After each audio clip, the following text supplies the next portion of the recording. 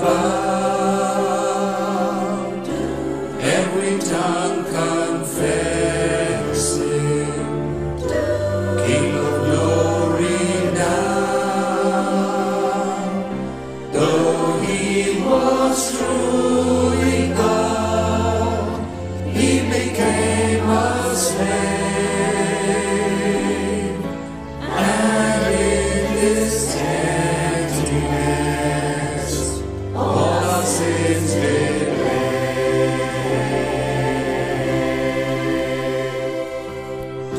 At the name of Jesus, every knee shall bow, every tongue confessing, King of glory now. Obedient unto death on the cross of pain, he was exalted when he rose again.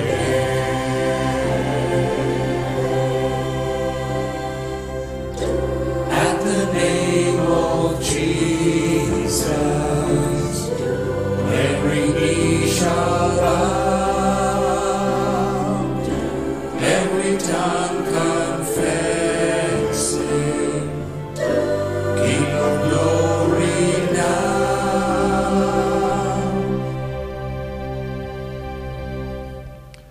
In the name of the Father, and of the Son, and of the Holy Spirit. Amen. Peace be with you. And with your spirit. Hearty welcome to each one of you, my dear sisters in your convents, my dear fathers in your parishes, families at home, youth in a particular way. Hearty welcome as we are now in the last week of this retreat, the last few days of coming closer to the Lord, becoming his disciples. Just today, tomorrow, and the after, and then we are on Maundy Thursday. Let's begin the sacrifice, putting ourselves in God's presence, asking his forgiveness for our sins. I confess to Almighty God and to you, my brothers and sisters, that I have grievously sinned in my thoughts, in my words, what I have done, what I have failed to do, through my fault, my most grievous fault.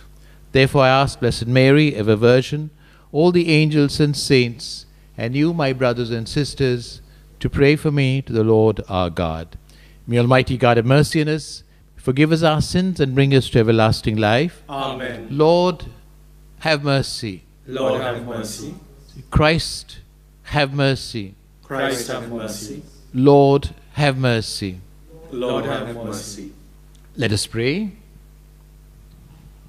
Grant, we pray, Almighty God, that though in our weakness we fail, we may be revived through the passion of your only begotten Son, who lives and reigns with you in the unity of the Holy Spirit, God, forever and ever. Amen. Please sit.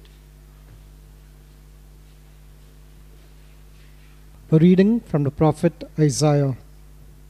Behold, my servant whom I uphold, my chosen, in whom my soul delights. I have put my spirit upon him. He will bring forth justice to the nations. He will not cry aloud or lift up his voice, or make it heard in the street. A bruised reed he will not break, and a faintly burning wick he will not quench. He will faithfully bring forth justice. He will not grow faint or be discouraged till he has established justice in the earth, and the coastlands wait for his law. Thus says God, the Lord, who created the heavens and stretched them out, who spread out the earth and what comes from it, who gives breath to the people on it, and spirit to those who walk in it. I am the Lord, I have called you in righteousness. I will take you by the hand and keep you. I will give you as a covenant for the people, a light for the nations, to open the eyes that are blind, to bring out the prisoners from the dungeon, from the prison those who sit in darkness. The word of the Lord. Thanks be to God. Our response shall be, the Lord is my light and my salvation. Kindly repeat. The Lord is my light and my salvation. The Lord is my light and my salvation. Whom shall I fear? The Lord is the stronghold of my life. Whom shall I dread? Our response, the Lord is my light and my salvation. When those who do evil draw near to devour my flesh, it is they, my enemies and foes, who stumble and fall. Our response, the Lord is my light and my salvation. Though an army encamp against me, my heart would not fear. Though war break out against me, even then would I trust. Our response, the Lord is my light and my salvation. I believe I shall see the Lord's goodness in the land of the living. Wait for the Lord, be strong, be stout-hearted, and wait for the Lord. Our response, the Lord is my light and my salvation. Kindly stand as we prepare our hearts for the gospel. Glory and praise to you, O Christ. Glory and praise to you, O Christ. Hail to you, our King. You alone are compassionate with our faults. Glory and praise to you, O Christ. The Lord be with you. And with your spirit. A reading from the Holy Gospel according to John. Glory to you, O Lord. 6 days before the Passover, Jesus came to Bethany, where Lazarus was, whom Jesus had raised from the dead. So they gave a dinner for him there. Martha served. Lazarus was one of those reclining with him at table. Mary therefore took up a pound of expensive ointment made from pure nard, anointed the feet of Jesus, wiped his feet with her hair. The house was filled with the fragrance of the perfume. But Judas Iscariot, one of his disciples, he who was about to betray him, said, "Why was this ointment not sold for 300 denarii and given to the poor?" He said this not because he cared about the poor, but because he was a thief. Having charge of the money bag, he used to help himself to what was put into it. Jesus said, "Leave her alone, so that she may keep it for the day of my burial. For the poor you always have with you, but you do not always have me." When the large crowd of the Jews learned that Jesus was there, they came, not only on account of him, but also to see Lazarus, whom he has raised from the dead. So the chief priests made plans to put Lazarus to death as well, because on account of him, many of the Jews were going away and believing in Jesus. The Gospel of the Lord. Praise to you, Lord Jesus Christ.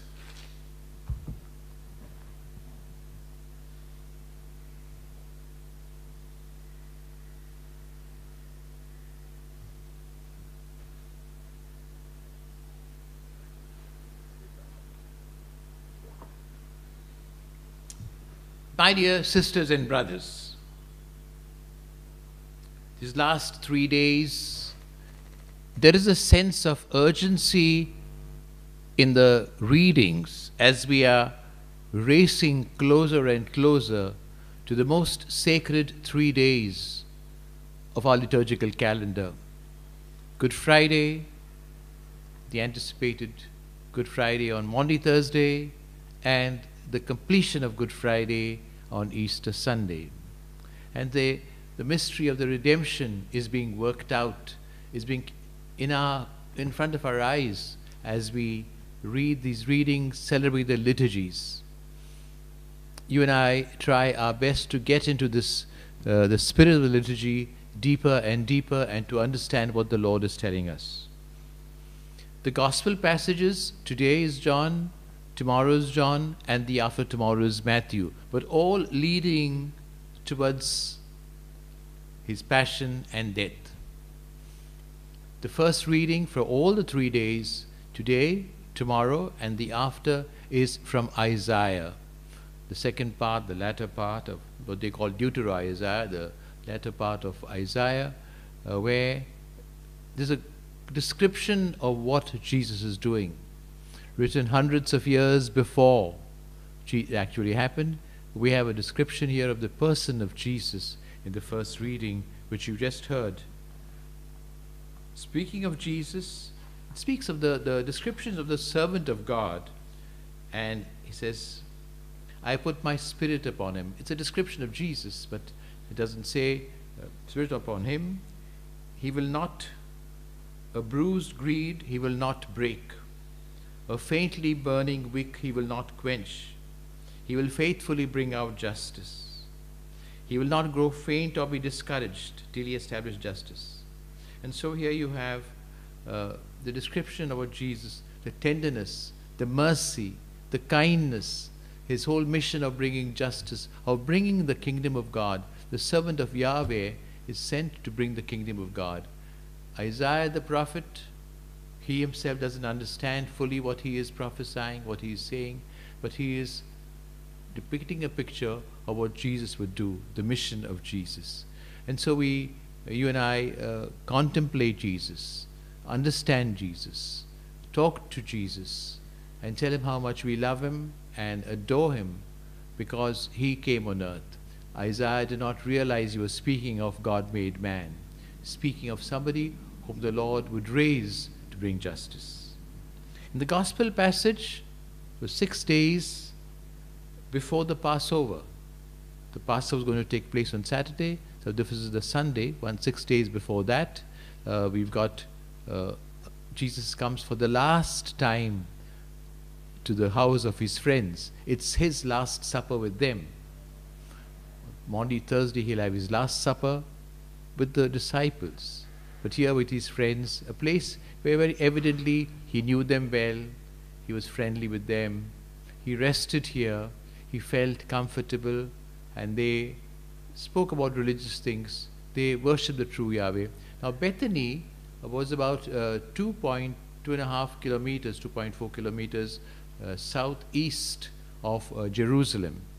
And this was a town which was, many of the pilgrims who came for the Passover feast would come and stay in Bethany if Jerusalem was completely filled up. We have yesterday, Palm Sunday, we heard from Bethany, they went to Bethphage and then to Jerusalem. Jesus went on the donkey. That's the gospel passage we had on Palm Sunday. Today we have got this incident of the Last Supper. Jesus, the incident narrated here is beautiful, just about the family. Sure, the disciples were probably there with him, the apostles, but the focus is just on Martha, Mary, Lazarus, and a fourth figure, Judas.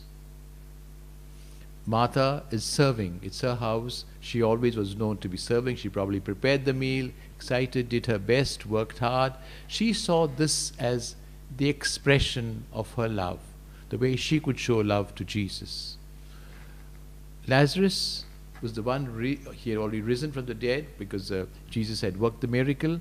And we hear at the end of this passage that people must have been absolutely amazed coming to see this man. You can imagine what excitement to see this person who was dead and now the Lord has raised him up. He's a living proof of our Lord's power, living proof of God having power over death, and therefore, as he said, the best to diminish Jesus' credibility is to do away with Lazarus. So they planned to kill him also. So there's no evidence that Jesus had raised him from the dead. But Mary does something extraordinary. She feels an outpouring of love towards Jesus. Possibly the family who was so close to him began to read signs that now the end is near. Jesus had just 1 week more. There's nothing recorded that Jesus told them anything, but he had told his apostles over and over again. And in an outpouring of love, she takes this very precious ointment, breaks the jar, and washes his feet, wipes it with her hair. Just an outpour. That was the way she wanted to show her love. Martha showed her love by serving, Mary by washing his feet. And Judas is upset. It's very expensive. 300 denarii means almost a year's wages. So must have been a very expensive ointment. And the whole house was filled, they said, with the ointment, the whole house. And many commentators said, talking about this, and preachers, the fathers speak of Mary's act of love was so great that the whole house was filled. The whole church is filled with this ointment, this perfume of the ointment of love. The evangelist John gives his commentary because Judas is critical. Says, why are wasting on this this oil? Sell it and give it to the poor. And John immediately comments, his comment, not because he cared for the poor, but because he wanted more money to steal. Regrettably, Jesus showed him so much love, gave him so much responsibility, entrusted him because he possibly had a quality of administration, was good in handing money, but still he did not respond back. He didn't show love for Jesus here, and where we know that he was cheating, and later on, very soon, he's going to betray Jesus. When somebody is prejudiced, let's remove from our own hearts, my sisters and brothers, today, any jaundiced eyes that we might have about anybody, anything. When we don't like a person, we think that person, whatever that person does is wrong. I don't think that really Judas thought that what she was doing was wrong, but he didn't have that same love for Jesus which Mary showed, and therefore he made that remark uncalled for, criticizing her act of love. Jesus says, the poor you will always have with me. Let her keep it for the day of my burial. Once again giving an indication of his impending death. He's going to the cross. Theologically, there is so much we can learn from this. We have got to learn, we've got to care for the poor. That Jesus over and over again said. But if we care for the poor without understanding our vertical relationship with God, our service to the poor can become empty, spiritless. We've got to realize that we have everything from God.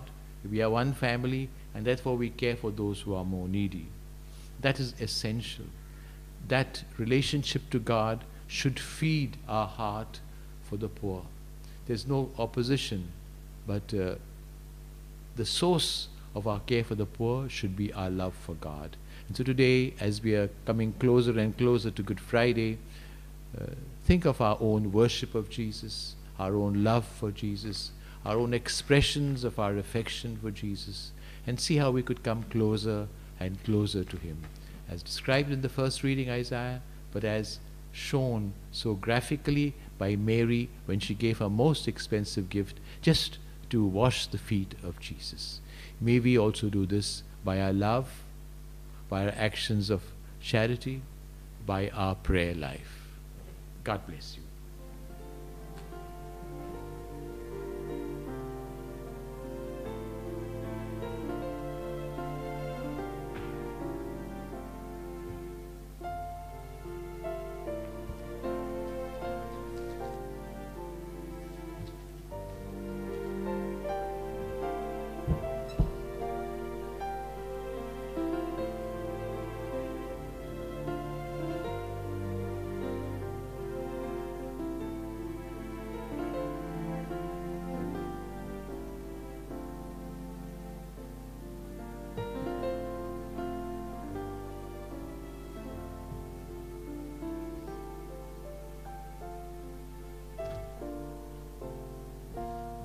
Blessed are you, Lord, God of all creation. To your goodness we have this bread which we offer you, fruit of the earth and work of human hands. It will become for us the bread of life. Blessed be God forever.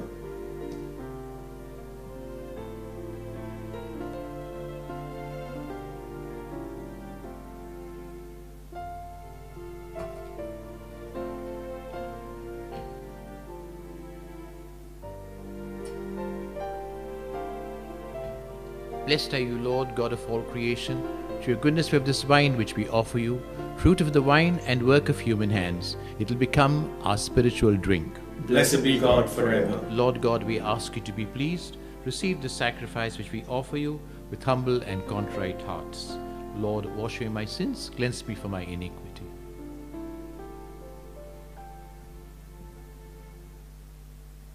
Pray, my brothers and sisters, that your sacrifice and mine may be acceptable to God, our Father in heaven. May the Lord accept the sacrifice at your hands for the praise and glory of his name, for our good and the good of all his holy church. Look graciously, O Lord, upon the sacred mysteries we celebrate here, and may what you have mercifully provided to cancel the judgment we incurred bear for us fruit in eternal life. Through Christ our Lord. Amen. The Lord be with you. And with your spirit. Lift up your hearts. We lift them up to the Let us Lord. give thanks to the Lord our God. It is right and just. Truly right and just, our duty and our salvation, always and everywhere to give you thanks. Lord, Holy Father, Almighty Eternal God, through Christ our Lord. For the days of his saving passion and glorious resurrection are approaching, by which the pride of the ancient foe is vanquished, and the mystery of our redemption in Christ is celebrated. Through him, the hosts of angels adore your majesty, rejoices in your presence forever. May our voices, we pray, join with theirs in one chorus of exultant praise as we acclaim.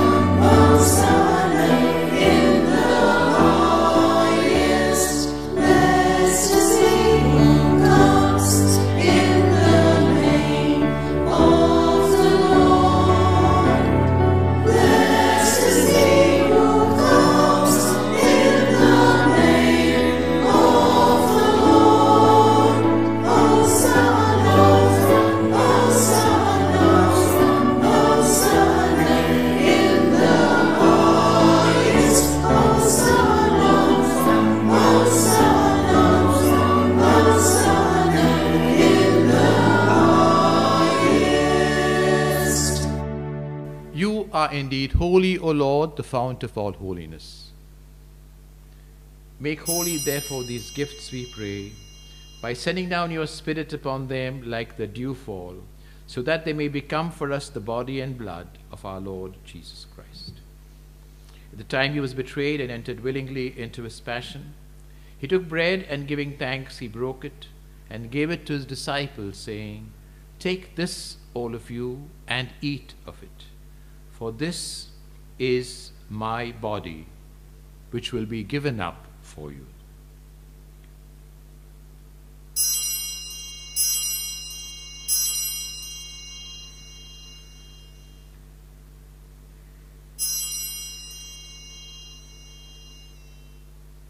In a similar way, when supper was ended, he took the chalice. Once more giving thanks, he gave it to his disciples, saying, "Take this, all of you, and drink from it. For this is the chalice of my blood, the blood of the new and eternal covenant, which will be poured out for you and for many for the forgiveness of sins. Do this in memory of me."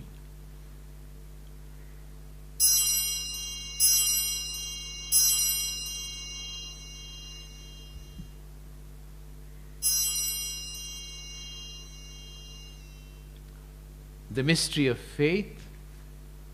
We proclaim your death, O Lord, profess your resurrection until you come again. Therefore, as we celebrate the memorial of his death and resurrection, we offer you, Lord, the bread of life and the chalice of salvation, giving thanks that you've held us worthy to be in your presence and minister to you. Humbly we pray that, partaking of the body and blood of Christ, we be gathered into one by the Holy Spirit. Remember, Lord, your church spread throughout the world.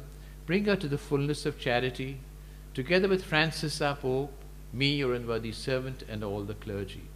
Remember also our brothers and sisters who have fallen asleep in the hope of the resurrection, all who have died in your mercy. Welcome them into the light of your face. Mercy on us all, we pray, that with the Blessed Virgin Mary, Mother of God, Blessed Joseph, her spouse, with the blessed apostles, and all the saints who have pleased you throughout the ages, if we may merit to be heirs to eternal life, praise and glorify you through your Son, Jesus Christ. Through him, and with him, and in him, to you, Almighty Father, in the unity of the Holy Spirit, be all glory and honor forever and ever. Amen. Let us pray with confidence to the Father, the words Jesus gave us. Our Father, who art in heaven, hallowed be thy name. Thy kingdom come, thy will be done, on earth as it is in heaven. Give us this day our daily bread. Forgive us our trespasses, as we forgive those who trespass against us. Lead us not into temptation, but deliver us from evil. Deliver us, Lord, from every evil. Graciously grant peace in our days. In your mercy keep us free from sin, safe from all distress, as we wait in joyful hope for the coming of our Saviour, Jesus Christ. For the kingdom, the power, and the glory are yours, now and forever. Lord Jesus Christ said to your apostles, I leave you peace, my peace I give you. Look not on our sins, but the faith of your church, and graciously grant us peace and unity, in accordance with your will, who live and reign forever and ever. Amen. The peace of the Lord be with you always. And with your With the sign spirit. of peace. Lamb of God, you take away the sins of the world, have mercy on us. Lamb of God, you take away the sins of the world, have mercy on us. Lamb of God, you take away the sins of the world, grant us peace.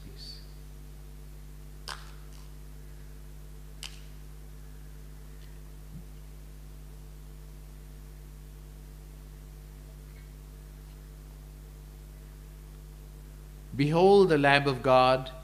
Behold him who takes away the sins of the world. Blessed are those called to the supper of the Lamb. Lord, I am not worthy that you should enter under my roof. But only say the word, my soul shall be healed.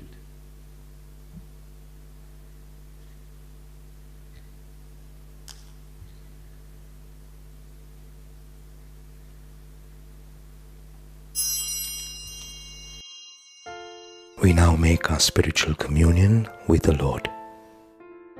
O Lord Jesus, since I cannot now receive you in your sacramental presence, I beg you to come spiritually into my soul, to enrich me with your holy grace, and make me truly your own forever. O Jesus, living in Mary, come and live in me, in the spirit of your holiness, in the fullness of your power, in the communion of your mysteries, in the perfection of your ways.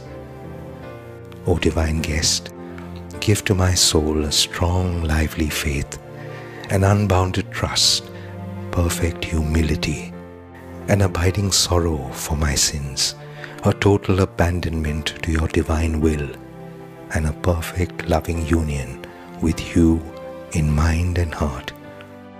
O Sacrament most holy, O Sacrament divine, all praise and all thanksgiving be every moment thine. Lord Jesus, thank you for the blessings and graces you have given me through this spiritual communion.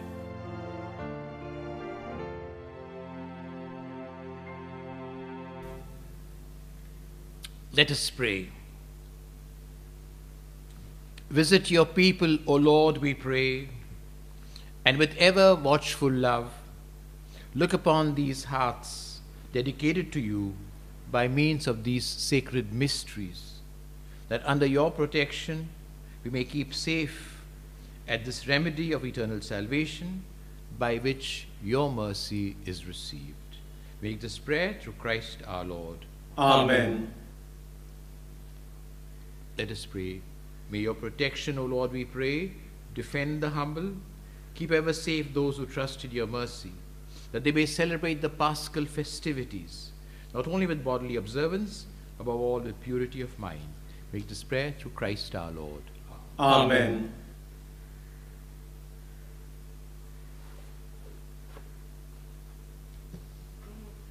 The Lord be with you. And with your The spirit. Almighty God bless you, the Father, the Son, and the Holy Spirit. The Amen. Mass is ended. Let us go in the peace of Christ. Thanks be to God. Thank you very much for the participation in this Mass. And this is Holy Week. And may each one of us, you and I, become holier by immersing ourselves in our Lord's passion, death, and resurrection. Keep well. See you tomorrow.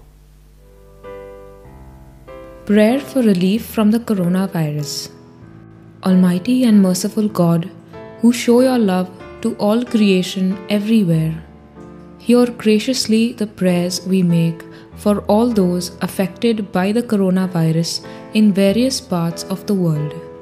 We come before you asking for an efficacious control of the outbreak, for a healing of those affected, for the victims and their families. We thank you for blessing the efforts of our research scientists working on the development of a vaccine.